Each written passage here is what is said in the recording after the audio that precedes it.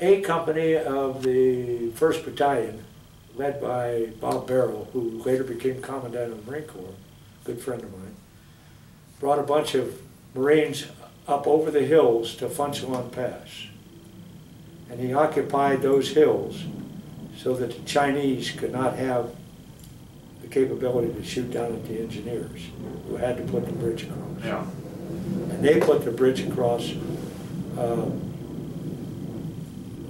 it was a pretty spectacular event, the way they did it.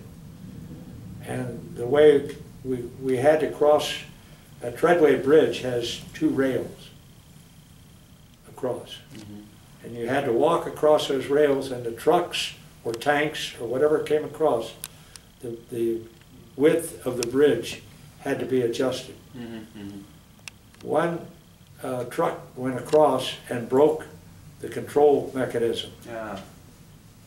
So they had to put Marines at each end, and they had to move the sections back and forth, which they did. So they were able to... That's a hell of a job to do. Evacuated some 1,700 vehicles. Like that. So there's a lot of dedication, a lot of just smart things that people came up with at the makeshift. They reacted to the situation pretty doggone well. Now, you know about the Army. The Army, poor guys, they were in bad shape. There were slightly over, from the 3,100 people that they had in that regiment, and they only had 2 battalions. The 3,100 people they had in that regiment, a little over 400 came out with us. The rest of them were either killed, prisoner, or evacuated. Yeah. So about 400 people, right? A little over 400, yeah. Somewhere in that neighborhood. Their tanks came out because those guys were sheltered, but they really weren't up there in the major fight with the 31st. That was a sad situation, very sad. What really helped them a great deal was a Marine NFO team, a forward observer, air observer, had radios. They didn't even have radio communication. They were in bad shape. We, on the night of the morning of the 10th, or no, it had to be about the 8th now. Yeah, the 8th. We started out of Coterie down to Chinhangni. We went to Chinhangni, and there we caught trains. They had trains waiting for us to take us back to Busan? To Hamhung. Hamhung, okay. Story about the star in Coterie, right? Yes. And then you were talking about withdrawing to Jinhangni, right? Right. Yes. We were in, we had arrived at Coterie on the 8th. I personally arrived there on the 8th of December. Yeah. And I, as the S2 of the battalion, I met there with then Colonel Puller, who was our regimental commander, commander of the 1st Marines, and received the latest intelligence brief and discussed him. And that's where he made his famous statement. He said, he heard the briefing by the intelligence officer, and he said, well, he says, we're totally and completely surrounded. Now we've got them right where we want them. We can attack in any direction. So that was typical of Chesty Puller. The weather was very bad at that time. Extremely cold. As a matter of fact, they recorded the temperature, and with the wind chill, it was 65 degrees below zero. And frankly, you didn't worry too much about getting a small wound because you wouldn't bleed out. Right. Because it just freeze on you. It was very, very cold, very cold. Oh. We did manage to get a little food there. We'd already gotten our Tootsie Rolls. I told you about the Tootsie Rolls. Yeah. We'd already gotten the Tootsie Rolls, but we did get a little hot food there. That was Really? the first time we'd had it. Wow. First time. But, What did you eat? Scrambled Hot milk? eggs. Scrambled eggs? Scrambled eggs. In that cold field? Yeah. Wow. They made it. Must be good. It was cold. So it's not a hot meal. Cold scrambled eggs, supposed to have been a hot meal, but Yeah. nevertheless we did get them. But as I said, the weather was very, very bad. It was overcast, down almost at ground level, at least the highest probably 200 feet. Hmm. Fog, snow, the whole works. We had to have good weather because we needed, number one, we had to have air support. Mm-hmm. Our air support we were moving in the day, and the Chinese would not fight very much during the day unless they were in very close contact with us. But they wouldn't have harassed us too much because we would have had air in them immediately. Mm. That plus the fact that we had to have a bridge, treadway bridge, dropped. We didn't have a treadway bridge with us, and the only place we could get them was through the supply system. They had to be flown in from Japan, and had to be airdropped at Coterie, and then would be trucked down to the Funchal Pass, which was about halfway down to Chinhangmi. Mm-hmm. It was a power station there, and at the power station was of course a ravine, a large ravine, actually a mountainous chasm, and we had some 1,700 vehicles with us, and all of our wounded. Mm. And dead. We carried out a lot of corpses also. Were you able to provide any medical help to them? Yes, oh yes, yes. We had doctors with us, and we had at Coterie we still had a hospital, so to speak. Oh, a field type hospital. I see. Yeah, MASH. yeah, like Mass. We had that. So we were able to provide, and our wounded as we went along, we were able to take care of them, because in a Marine organization, every rifle platoon has two corpsmen.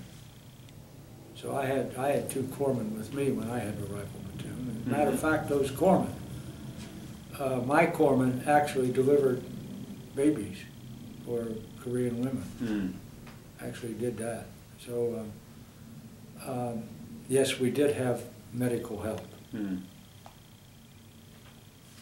As I said, the weather was so bad, we had to have air support in order to drop the bridges and in order to have to fend off the Chinese and their attacks. So the one thing we did is we prayed. Please help us. We need clear weather. That night, the sky opened up with all of this bad weather, and there was one star that we saw. One very bright star. That's the night of December 8th. So was it cloudy before you prayed? Oh yes. Yes, it was completely overcast. Completely overcast and snowing, and we didn't have much hope just looking at the weather and getting the weather predictions that we were able to get. We weren't able to get too much. because of our location. Mm. So we did pray. And it opened up and there it was. We knew then that we were going to be able to have air support. And bridge. And we were going to be able to get our bridges. Mm-hmm. So they dropped the bridges later on, and they were able to truck them down to Funcheon Pass. Well, we fought our way down first. And from Chin Ni, a company of Marines came up the mountain and fought their way up and took all the hills overlooking the Funcheon Pass. There's one big hill in particular, and we also had fighting coming up out of Carey, taking the hills from that side. Mm. So we had all the hills surrounding, all the mountains, if you will, surrounding the pass were occupied by us, which enabled the engineers. Mm. There were Army and Marine engineers in this operation. And they were able to put in the Treadway Bridge. I don't know whether I covered it before or not. But How long was that bridge? Could you tell me the kind of physical figure of those? Well, there are sections to it, and it was about, I think, between 10 and 15 feet long, each section. And they hooked together. Mm-hmm. And then they made enough of a bridge in order to cross over the chasm. That must have been It's quite an event. engineering work.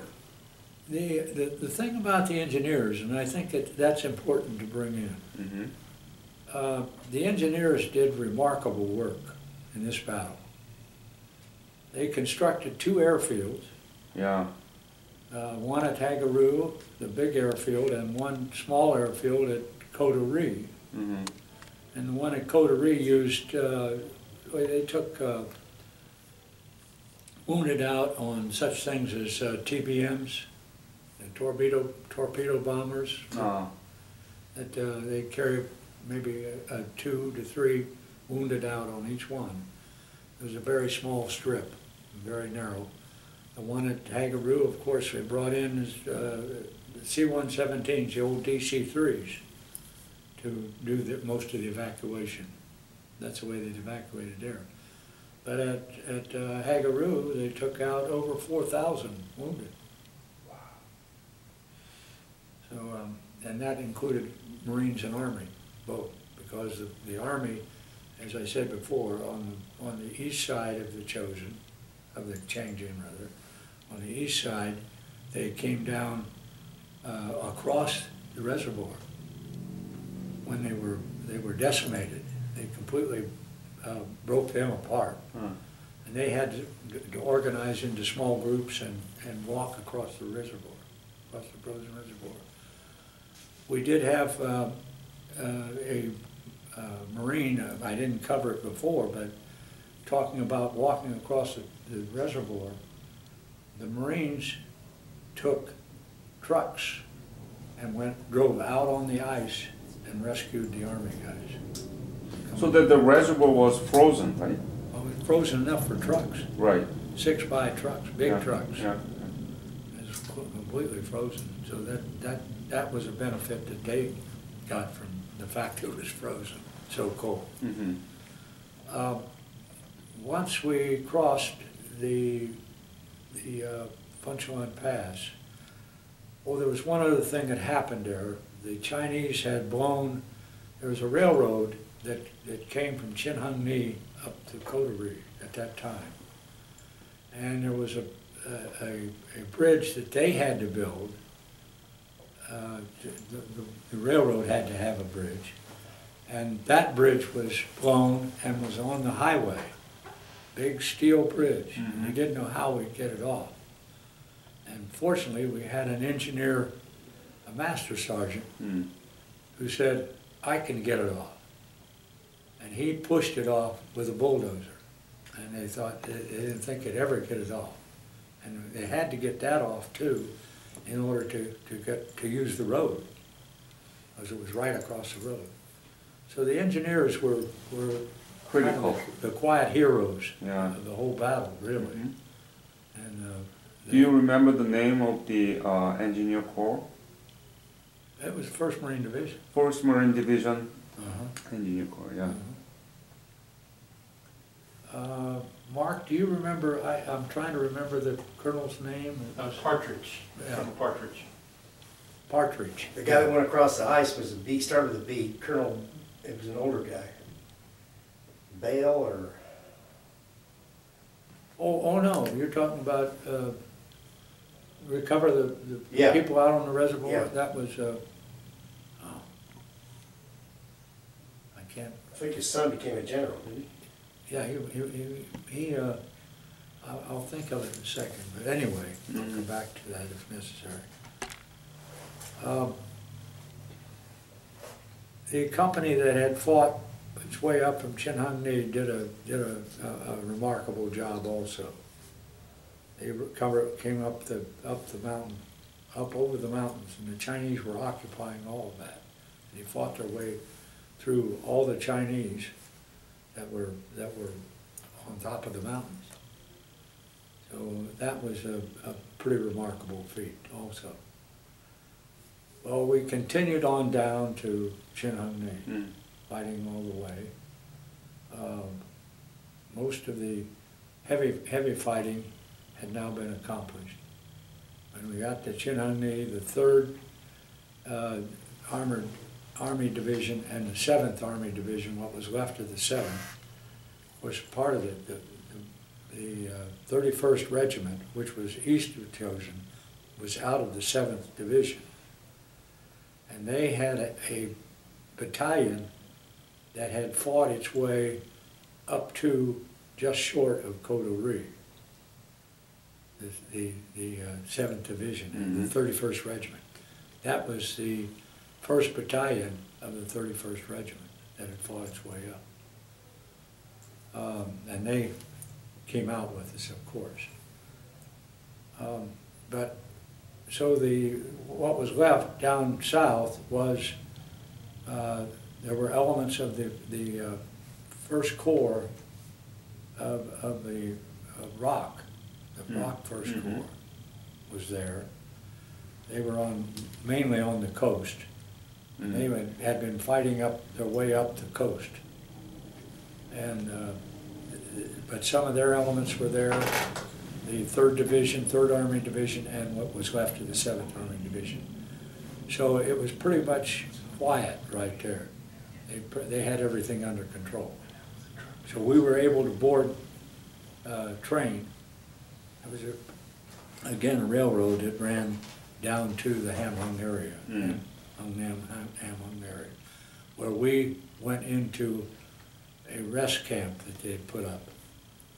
I remember I went to sleep, and I slept, and I thought this was impossible, but I slept for 24 hours, never woke up. And I was so groggy when I woke up that I couldn't even remember my name.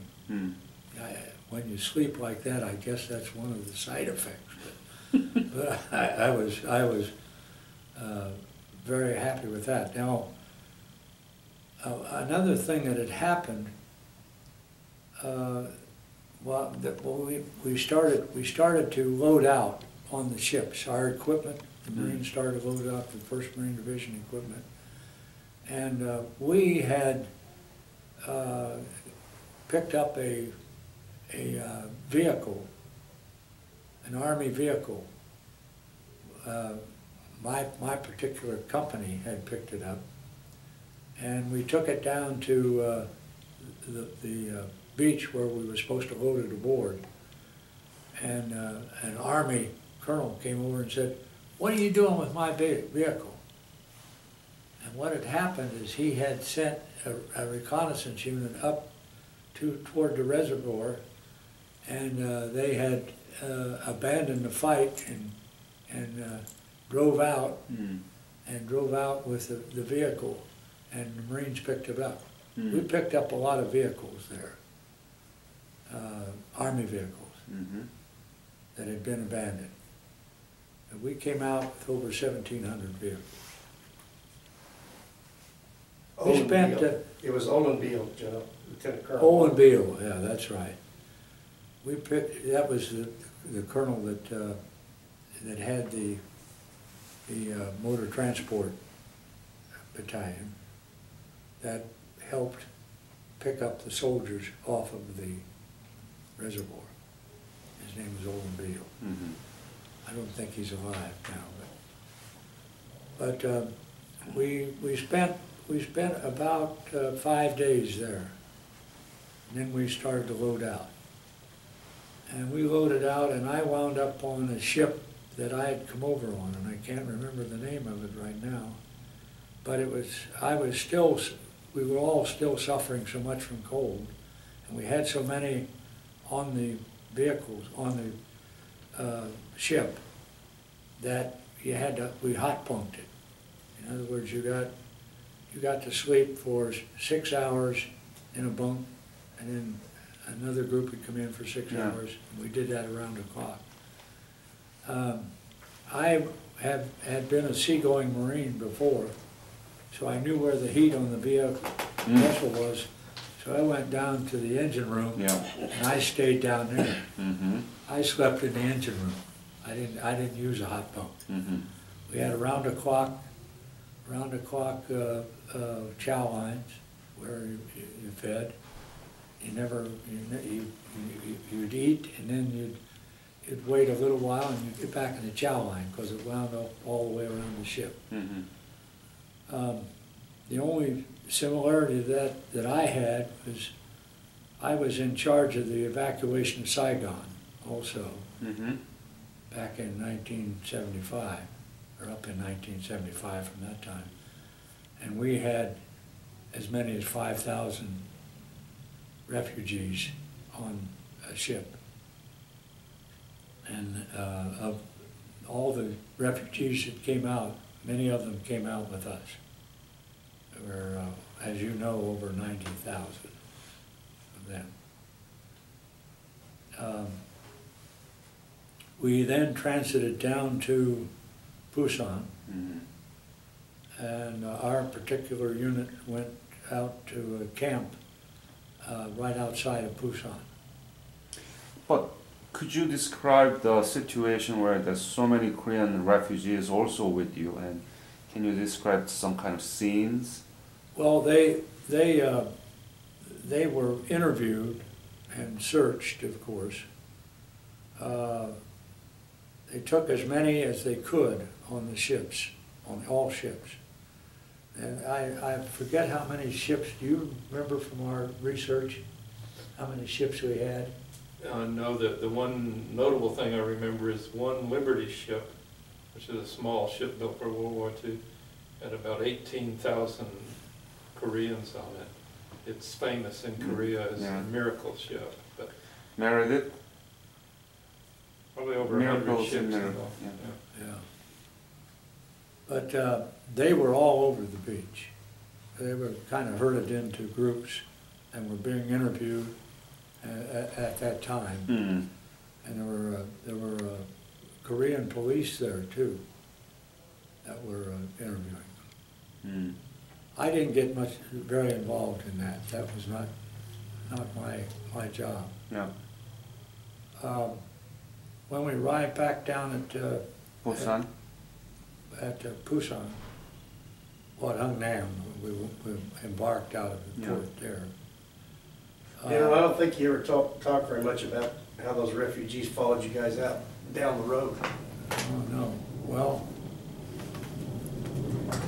which is one thing one little vignette that I might offer. When we left Hagaru, the North Korean civilians were behind us. Were not in our group. We kept them out. There were mobs of them. I mean, hordes of them. Thousands, really. that they were anxious to get out, very anxious. My agents that I had, remember I told you that there were agents that, as the intelligence officer, that I was given a group of 6 agents that had been in the Chinese army. Mm-hmm.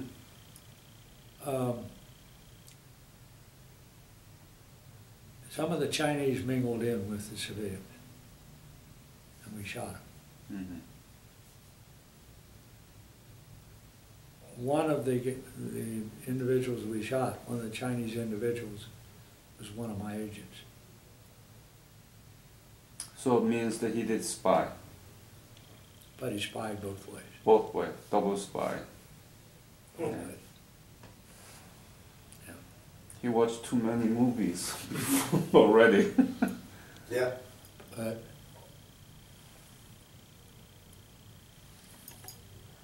we were down, now I'll go back down to Busan, Yeah. because the main thing that we were When doing... was it? Busan. Pardon? When were you in Busan? Around? Ooh. I think about the 18th of December. Mm-hmm.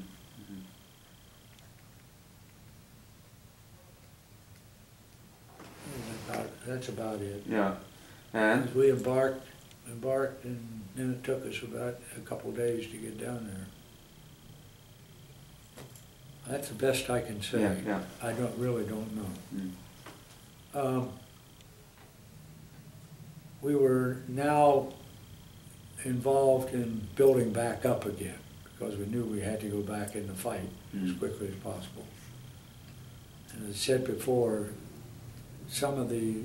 a few of the rifle companies, the Marine rifle companies, had as few as 20 effectives out of over 200 troops normally assigned to it. And those effectives that wasn't all wounded or killed. A lot of non-battle casualties, which we classified battle casualties. Mm-hmm.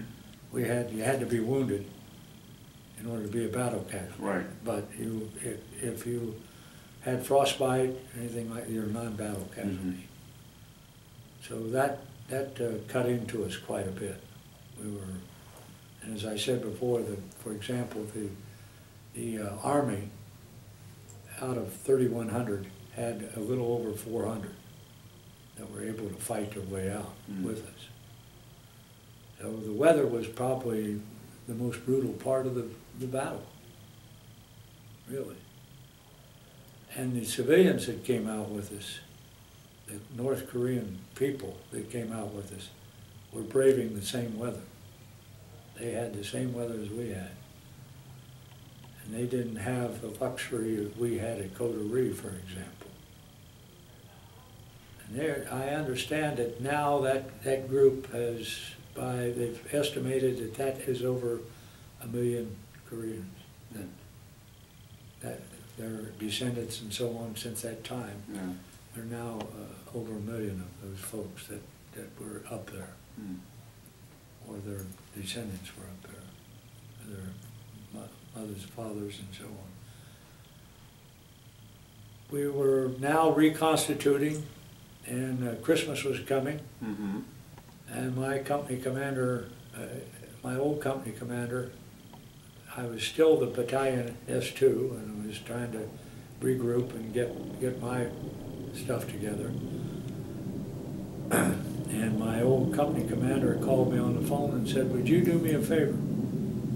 He said, "I need somebody that can get the job done, and I want you to go down to Busan and get me a trailer full of beer, my troops." What a job assignment, huh? I told you, I had them all. I got them all in that company. I took my old runner, and I remember his name very well. He's my favorite runner, by the name of Wazelchek. Wazelchek could do anything. For example, I told you about when we embarked out of Incheon to go up to Wonsan. Mm-hmm. Wasilchek was the gent that I sent out to get food. I remember that, yeah. And the one thing that we couldn't get is we couldn't get baking powder, Ah. and Wasilchek found it. He found it, nobody else could find it, but he found it. Well, when we went to, when I, now back to the beer thing, when I went to Busan, I took Wasilchek with me for that reason. I knew he would be a big help. We got down there and we arrived, I think this was the 23rd of December. And they had a LST down there that they allowed you to sleep on. People that were passing through. Wasilchek found out about this for me too. So we went over there and spent the night. And the next morning we got up and went out to where our vehicle was parked, allegedly parked. It was gone. Somebody had stolen it. Hmm. So I said, oh God, now I'm in trouble. And Wasilchek said, not to worry, Lieutenant, just relax a while, I'll be back. He came back with, what do they call those vehicles now? Was a trailer on it? No, the mid-size. Mules? Huh? Oh, a mule? No, doggone it, I can't. Three-quarter? Huh? The weapons carrier, Weapons carrier. He came back with a weapons carrier. bigger than a pickup. Yeah. And that's what we went after the beer with. I went over to the warehouse. He found out where the warehouse was, went over to the warehouse. It was an Army warehouse. And he said, I told him what I wanted. I wanted beer. And he said, we don't sell to Marines. So I said, okay. So I went back to the boat and I sent Wasilchek out.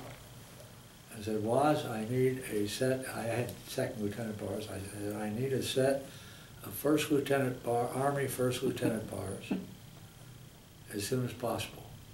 Okay, Lieutenant. He went out, he came back in about an hour. I had the first lieutenant bar. I went back to an Army warehouse, different one. And I made up the unit I was from, and I loaded up the weapons carrier with beer.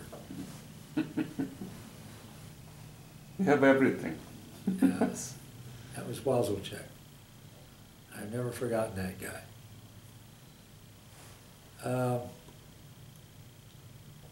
We're now getting up to strength, and we're getting pretty much put together again With some beer. with some gear and everything. Christmas came, we had a good Christmas with some beer. We had a beer party. I went over with the old rifle company. The chaplain, my grandfather used to make wine. And he sent me a bottle of wine for Christmas, and it got to me. I don't know how he did it, but it got to me. And I had it in my bunk. We had a big tent. The battalion headquarters had a big tent. And I had it by my bunk, and while I was gone over to the company, at the behest of the company commander to talk about the beer, it was taken. Mm-hmm. I tracked it down, and the battalion chaplain took it. Religious purposes, I suppose. It's called Cumshaw, all that's Come Cumshaw. show. So I didn't have any, but I had beer. I did have beer. So that was it, and we were now gearing up to launch out in the attack again. To where? We were going north to back to where the Chinese were, Right. and they were up by Hoingsong, Hengsong, yes. Hoingsong, as I recall. Mm-hmm. Now you'll have to, and I forget the map. Hoingsong, and then Chungcheon is north of there. You don't look at that map? I don't know whether, is that in that book? You said Cheongcheon? Might be. What are we looking for? Changchun. Is Huangchang south or north of Changchun? Cheongcheon, I don't know. Doesn't show on here. So Huangchang- is it near to Hwangsong? Near, fairly close to Changchun. Because Changchun is where It's on the coast there, just south of Wonsan. oh, Huangsong is? Hwangsong is Okay, I in, got my, Right there? Is that it? no, that's Chongchang. Yeah. No, Huangsong is Hoenga. yeah, I know where that is. Hwangsong is around there. Yeah, okay, Yeah. okay. Yeah.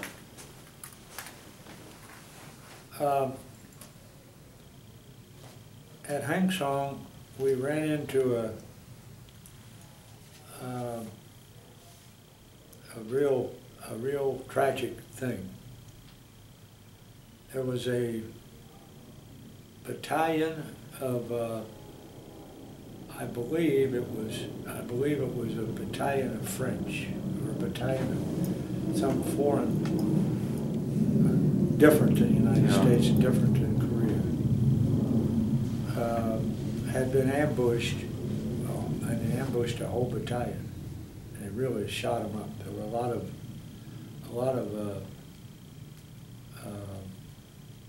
debris, a lot of wrecks, and that sort of thing. And we received a lot of, the Chinese were in pretty heavy around there, and there we received a lot of our artillery fire. They now had artillery. Up at the reservoir, they didn't have artillery. All they had was mortars. But now they had artillery. Mm. So we ran into a lot of artillery there, I remember that. And they're another good friend of mine there too.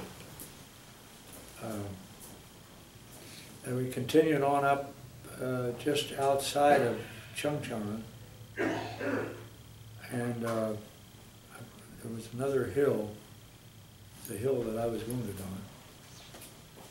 on. I left out one part. I was not battalion S2 now. Before we launched on Operation Killer, called Operation Killer, went to a regiment and got intel brief, and went back to the battalion and was preparing a brief for the battalion, for the company commanders and so on our attack. And I was the only one in the tent at the time. And I heard a voice behind me and said, "What are you doing, Lieutenant?" I looked back, it was Matthew Ridgway, Mm. General Ridgway. And I jumped to attention, of course, and told him that I was preparing a briefing for battalion for our launch on Operation Killer. He had recently taken over the 8th Army. Mm. And he said, "Well, tell me about it." So I briefed him. I was able to brief him. And he said, "Well, that's very good." He said, I don't get quite that much info in my briefs." I gave him the small unit detail. Yeah, yeah. So he appreciated it. He was a very, very fine gentleman. Had his grenades on. That's one thing that I remembered about him. Yeah. Trademark. Trademark, his grenades. We proceeded in the attack. We passed through a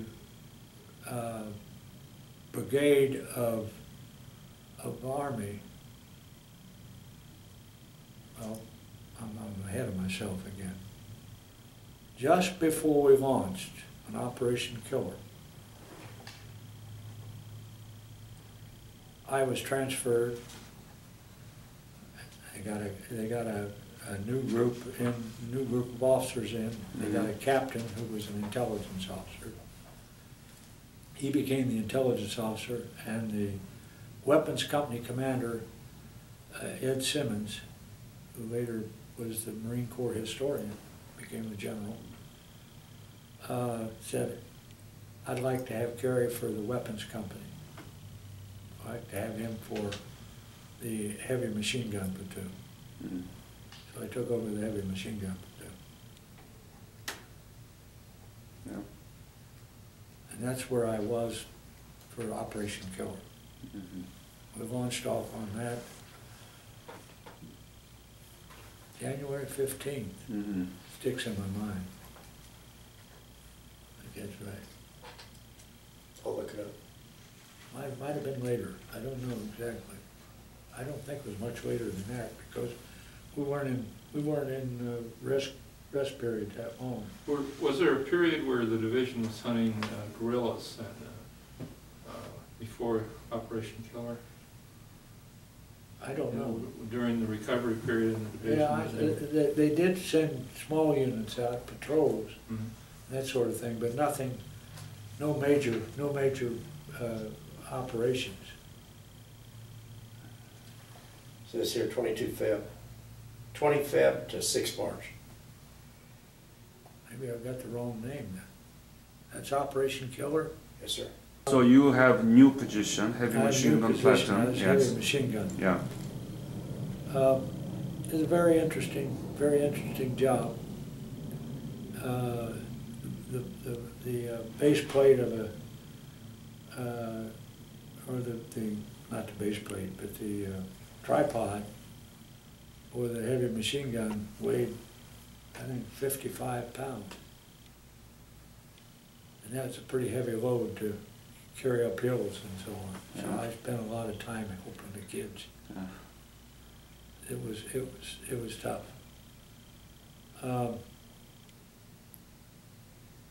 We came upon a pretty heavy concentration. Well, before that, we passed through the 187th Airborne, I think it was. Mm-hmm. Mm-hmm. They had been held up for 2 or 3 days, and said that this is a very, very difficult position. You're not going to be able to move. We moved right through. The Marine Division did. Went right through it. So we're talking about over beyond Hwangsong area. Yeah. And there were Chinese soldiers. Yes. Okay. Yes. We now get as far as Chungcheon. Mhm. I'm sure it's Chungcheon. On a big hill there, Item Company was Bullfisher's company was in a pretty heavy fight. There was an opposing hill across the way. He had 1-1 in Vietnam, didn't he? Pardon? He had 1st Battalion, 1st Marines in Vietnam. Did he? Bullfisher? Yeah. Yeah, he's quite a guy. He was a first lieutenant at that time. First lieutenant company commander, the only one we had. But he was unable to advance because of the Chinese were in very heavy, very good machine gun positions. So I brought my guns up, and we started to fight back and forth, machine gun fight. Mm-hmm. I felt like I had to have another section and had another two guns. So I went back to get them, and I went back with my platoon runner and 2 other people because the Chinese were all over the place, and I wanted to be certain that I made it back to where the rest of my platoon was. And mortars came in. They saw us moving and put mortars up.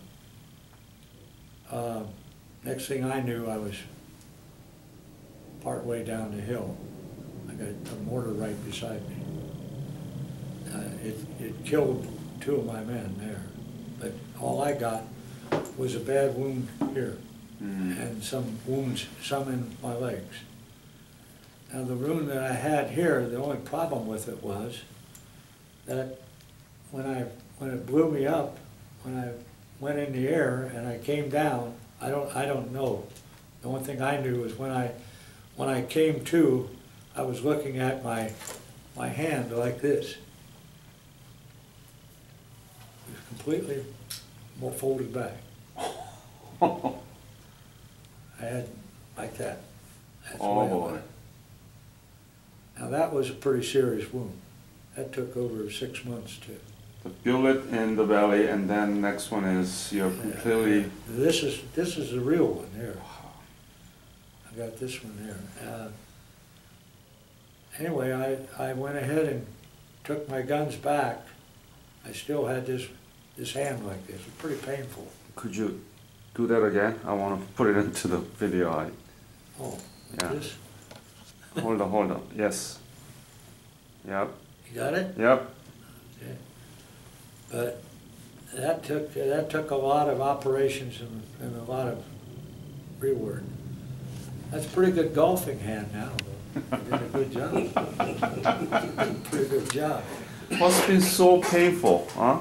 Oh, it was very painful. Yeah. Very, very, very painful. I know that I didn't sleep very much for some time without, and they gave me morphine, of course, for as long as they could. But Yeah. even beyond that, it was pretty tough.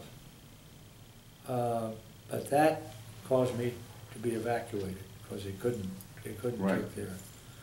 I did finish the rest of the day, and I went down to the aid station, and they was evacuated by ambulance the next morning.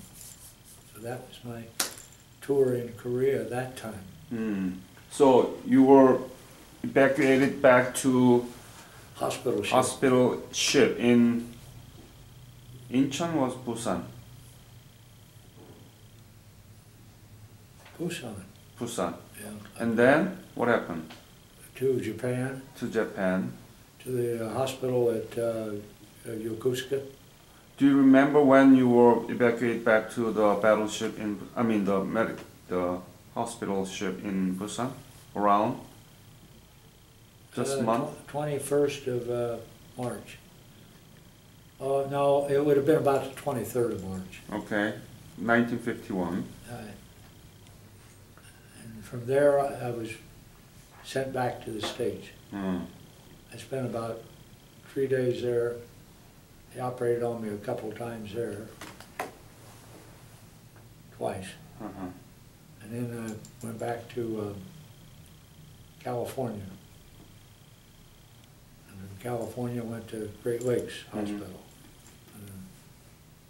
And then just briefly summarize the career after you came from Korea, and then you served in the Vietnam, right? Just Well, I went briefly, back to because I Korea have again. many different questions to ask you. Yeah, I went back to Korea again, this time as an aviator. Aviator? What a transformation from machine gun, heavy machine gun to aviator. Yeah. How did it happen?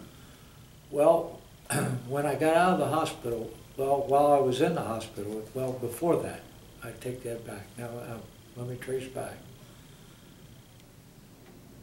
I remember when I decided that I was going to go back to, remember I told you I went into the V5 program to start. Wow, is That's that? the first thing I did when I got out of high school. Oh, okay, yeah. I went into the V5 program. On East Hill, on the 1st of December, in the morning, we were running strikes on the Chinese. And I was in the foxhole with Jack DeLoach, and we had Corsairs that came in and did some nape runs, and I said, I'm going to do that. Mm. Those guys are going back to Japan, or to a ship. They're gonna take a hot shower, they're gonna have a steak, and here I am. So I'm gonna do that. So I put in for flight training. How long? Pardon? How long did you get the training? How long? Yeah. It varies. It varies. Anywhere from 12 to 18 months. Depends on the individual. So that's marine aviation? Okay. They train, they go through naval aviators. A marine aviator Yeah. is designated a naval aviator. Yeah. So I went through, it took me 12 months. And then when did you go back to Korea? Then before that, let me trace back one other thing that's interesting. After I got out of the hospital, while I was in the hospital, I checked with headquarters Marine Corps and said, when am I going to go to flight training? He said, well, we don't know right now. Right now you've got orders to Paris Island, which is recruit training. So I was transferred when I got out of the hospital in July. It wasn't 6 months, it wasn't 6 months, it was 4 months that I was worked on in July. I went to Paris Island.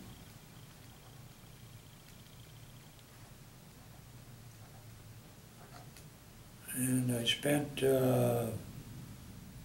relatively short time, about 4 months there, and got orders to Pensacola, which was the beginning of flight training. And then I graduated from flight training with my wings and was sent to El Toro, California. And went into a squadron of Vomit 101, VMAT, I called it Vomit, VMAT 101, which was a attack training squadron. They had Corsairs and ATs. Corsair. I spent about a year there and got orders back to Korea. This is in 1950, 51, 52, 52 I went to flight training. Only 53? And I graduated in 53. Went to, so early 54, I went back to Korea. And there I was put into a VMFA, or VMA then, 212. What base did you stage? Pardon? What base in Korea? I went to K6. K6 is where? That's at the south of the... K6. What the heck's the name of that little town? Okay, I'll find it out later. Munson? Huh? Is it near Munson? No. Look at... I'll look it up on Google. I said, where did you find that map in this? Yeah. Front. Bull Fisher, by the way, had 2-4 in Vietnam. Ding Dong Bell was the one that had 1-1. Okay, we want K6. Okay. Shoot. That's my problem. I can't remember names now. Pyeongtaek Air Base. That's right, Yeah. Pyeongtaek. That's it. And there I did work with, the war was now over. Fighting was now over. Yeah. And I did, basically, the main thing we did was train with infantry units, give them close air support. And we also, every night, we flew along the DMZ. Mm. We had patrols on the DMZ every night. Yeah. So did you have steak there? I had stayed there. How long did you stay there in Pyeongtaek and in Korea? Your second 18 months. 18 months. Yeah. And then you came back. Mhm. And then participated in the Vietnam War. And when did you retire? 1983 As at a 3-star, 3-star Lieutenant General. Lieutenant General, and from what position? I was a commanding general of Marine Corps, MCDEC, Marine Corps Education and Development Command. Education and Development Command. Quantico. Hmm. Ah, it's been a long Wait a minute, you're not journey. You know what he did in Vietnam? Hmm? You know what he did in Vietnam? Hmm. He was the architect of the air defense plan for Quezon, Battle of Quezon. He was the commanding general of the evacuation of Saigon and Phnom Penh. Operation Frequent Wind, he was the commanding general. It's in April of '75. And you were? I was out by then. Okay. I'm just telling you. Hmm. And he was a Cobra pilot Oh. in Vietnam. Oh. And he now has the big sculpturing facility. My father's friends went to Vietnam War. You know, my mom didn't want him to go, so, but my You know when he father's- was there? Huh? You know when he was in Vietnam? I don't remember. My father wasn't there. Oh, your my father- father's friends went there. But let's go back to the Korean War. Okay. Have you been back to Korea? Yes. When? Well, the last time I was there was in 1980. No. Yeah, that's right. After I retired was the last time. 1984.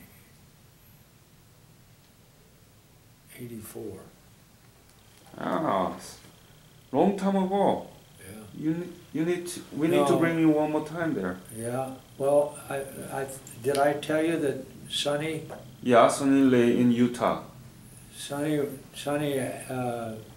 said, would you consider going back to Korea, because they're having a big celebrations on the Korean Vietnam Yeah. people, and they want somebody. I was there in 1963, in Vietnam. Mm-hmm. 1963, 67, 68, and 75. So I was there at the beginning and the end Mm-hmm. and the highlight. Yeah. It's not just for the Vietnam War, but still we need to bring you one more time for, you know, the chosen few, the Jangjin battle, and yeah, absolutely. So how did you feel to see the Korea in 1984? You have a complete picture of before and after, right? Yeah. Yeah. Tell me about it, please. I went to Incheon. Uh-huh. I couldn't find the wall. And it was so many people there as compared to when we made the landing. Mm. Because I remember when we made the landing, there was only just a few houses where we were. Mm. I remember one particular house, it was getting dark. We were making our way up to Radio Hill. And I saw this Korean lady, the first Korean woman I'd seen. She ran into the house in front of us. I remember that. We saw a lot of people, a lot of Korean people on the roads. As I say, I had a corpsman that delivered a baby. Mm. And the thing that really impressed me was the fact that the Korean ladies were carrying a lot of things. Things on their On their head. head. Yeah, yeah. Which I said, boy, they've got things pretty good over here. The men have. And- But I was going back to that. I was very, very impressed. It's nothing like it is now. I know that from the pictures that I've seen. But I was very impressed with Seoul. Of course, the last time I saw it was in rubble, basically. Mm-hmm. And the people were very, very, very cordial, very cordial, especially to us. They would honor us in whatever way they could, Mm-hmm. give us things. The Korean president, I can't remember his name, but I've got it at home. I've got a wristwatch that he gave me. He's President Chun Do-hwan. Yep. Chun Do-hwan. In 1984, he was President Chun. Okay. He's former general also. They gave us very, very fine food and quarters, treated us Mhm. exceptionally well. They took us to a little village, as I recall, I think it was a commemoration village that they'd set up at that time. I did make a talk at your stadium. They had a stadium there. Some way it was associated with the Olympics. Yeah, yeah. Olympic Stadium? Yeah. I don't know. I don't think we were ready to have that stadium for Olympics because Olympic was in 1988. So maybe it's a different stadium. Or later we used it as one of the stadiums, I think.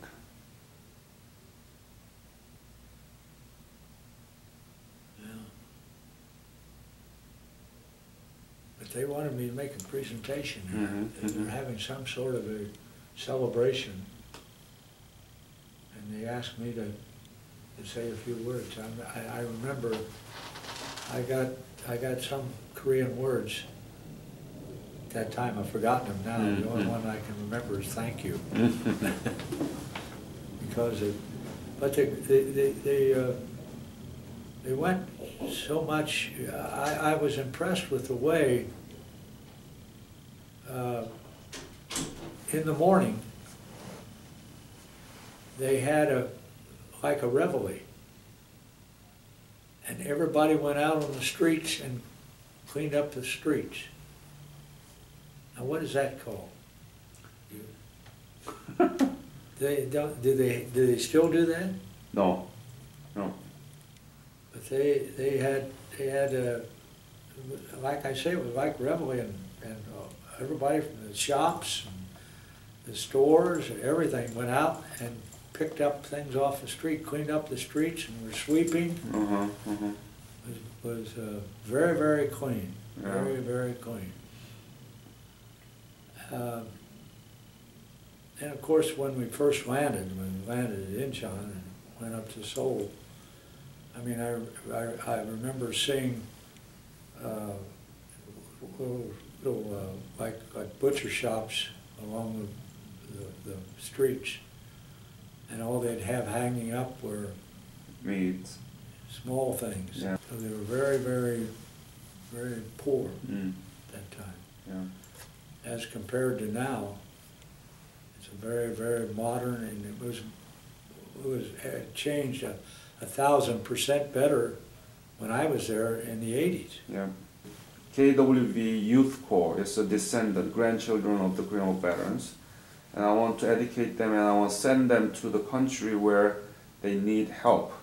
It's like a Peace Corps, you know. So that's why we created KWV Youth Corps And we're going to have a second convention this year in Washington, D.C. from July 25th to 28th in Washington, D.C. I just signed the contract with the hotel there.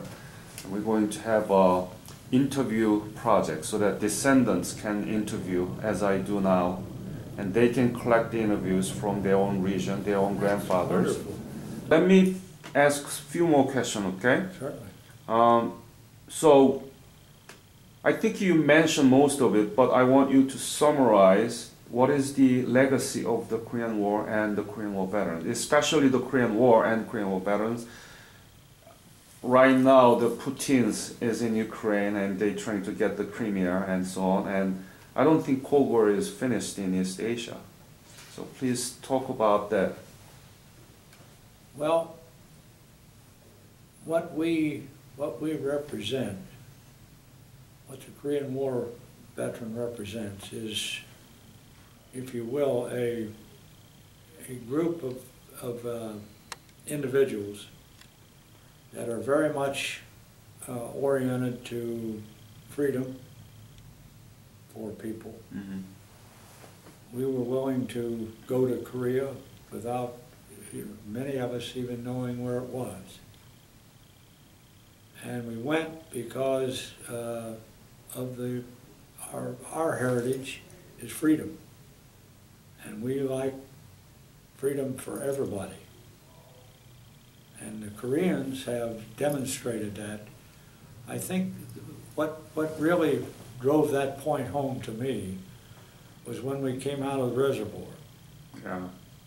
And there were all of these people that just left everything they owned, except for what they could carry on their back. And they walked out and walked with us while we're fighting,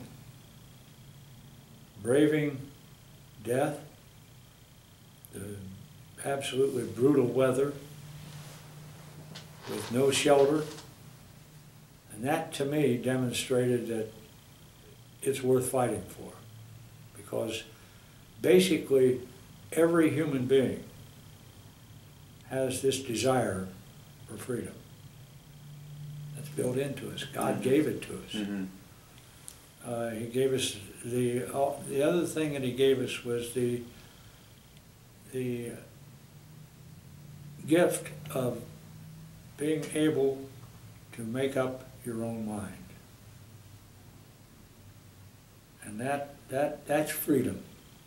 He gave us freedom. Yeah. That's the basic thing that he gave us. And you make your choice. Everybody can make their choice. And it's sad to me to see, for example, North Korea. Mm-hmm. North Korea, the people up there, they can't even communicate freely with some of their relatives in South Korea. Right. And that's a disaster. That really is. And that somehow should be corrected. Right. And the things that you're doing now, teaching the children and so on, that reinforces that desire to correct that. That reinforces it. So I think that's a heritage that we all have. That's something, and it's particularly strong when you see what can happen Mm-hmm. to a group, an area like South Korea. Yeah. Look at what you've done. Look at where you were. You were oppressed all those years. You know, from all the years of the occupation by the Japanese. You had lumber, for example. They took all your lumber. And Korea is one of the best producers of rice in the world. One of the best producers. And they took all that away from you. And then to see you emerge out of that total oppression to where you are now. Yeah. You're an example for the world of what can be done with just a little bit of a twist of freedom. what people can do themselves. Yeah, we were able to do that because you fought for us. Well, and that's one thing about, that's why to me, I'm so engrossed in this monument concept that I'm working on, Mm-hmm, mm-hmm. we're working on. Yeah. I'm so engrossed in that, and the sacrifices that were made for that. I covered in one of the parts of the DVD where we had Catoosa's, American soldiers, on that convoy trying to get out of the reservoir. Up to 500 of them. The Chinese set that convoy on fire. And none of them made it out. They were willing to sacrifice that in order to give people their freedom. I'm so glad that you made point about Catoosa's and their sacrifice, because not many people really recognize what they did in many different important battles. And you're right, absolutely, that we need to recognize them too. Yeah. Have you seen the sculpture they have in Korea of the Catoosas? Yeah, I haven't seen it. Yeah. I discovered it on the internet. It's an American soldier and a Korean Catoosa. It's an army base. Recent, I think 2 or 3 years ago, maybe dedicated.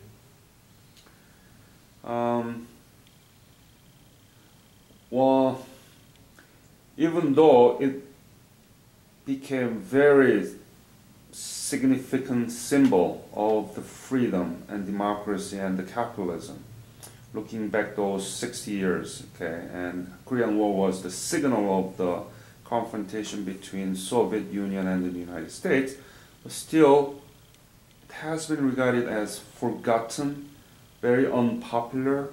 Not many people remember, and people ask the returning Korean War veterans, where have you been for 2 years? Why is that? Well, I think from our standpoint, we had a long, well, it wasn't really that long in today's history. For example, Afghanistan and Iraq, 10 years. Yeah. We had World War II. World War II, yes. Which was 4 years. But it was very intense. We had a lot of casualties, a lot of sacrifice in all ways. And on top of that, we're almost, well, within 5 years of the end of that, here comes Korea. Mm. People were fed up with war.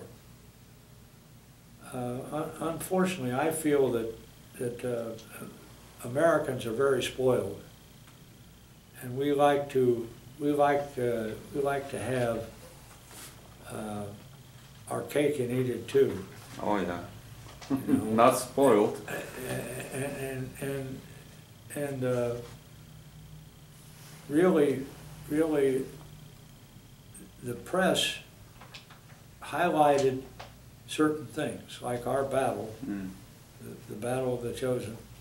I've got a newspaper at home, which New York Times, which shows, talks about this battle and the fact that they may not get out and so on. But then it's forgotten, it's pushed aside.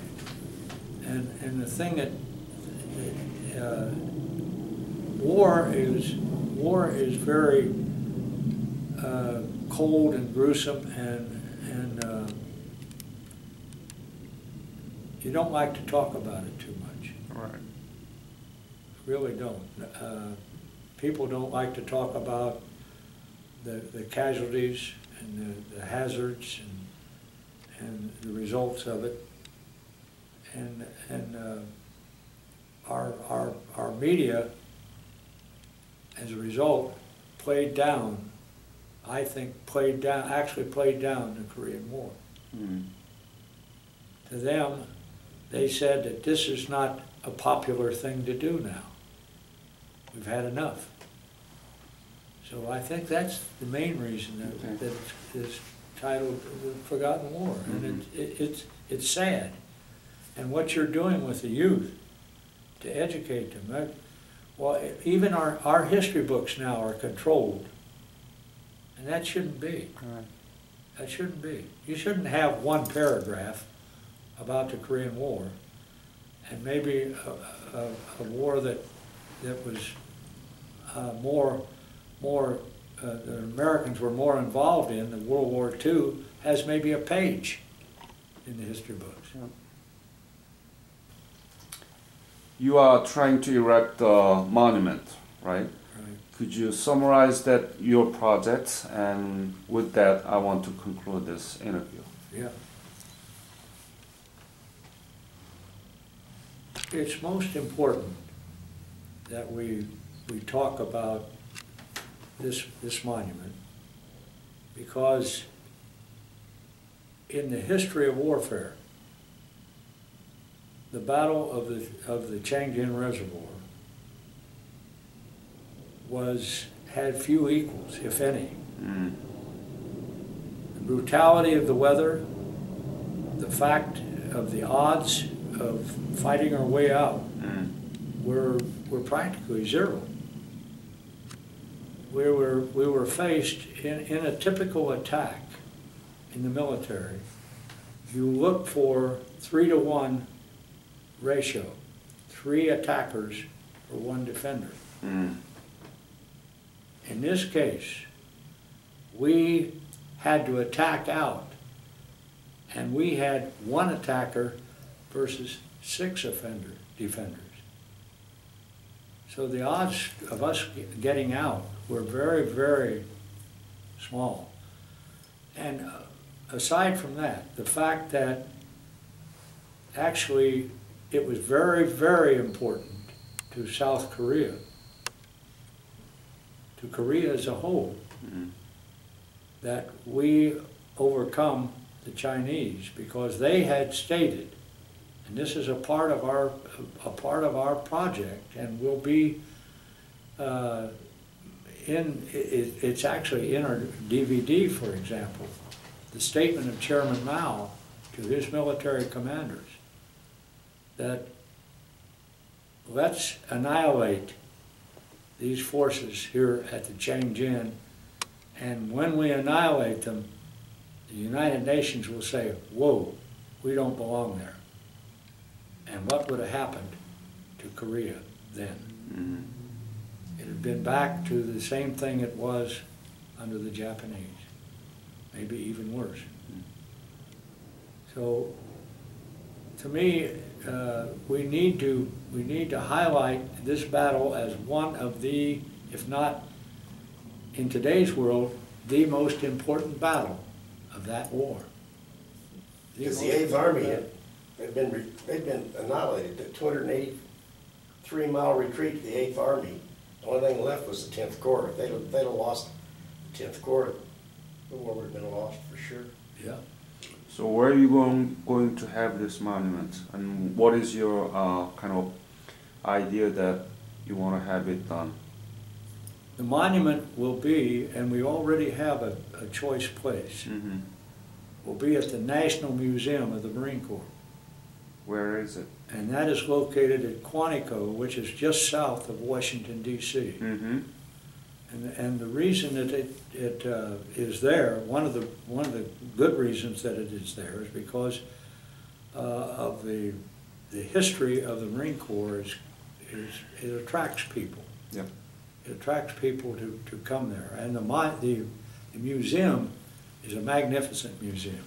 This is a brochure of it, and it covers the entire history of the Marine Corps, from its beginning, and even now they're putting up another 80,000 square feet building to remember Iraq and Afghanistan.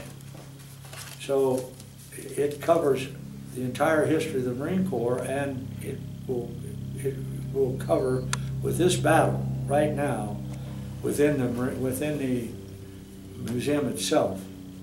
They feel that the Korean War was so important as to one of the companies that was involved in the survival battle has an entire room dedicated to it, and that room is even chilled to down to 30 degrees, down to freezing level.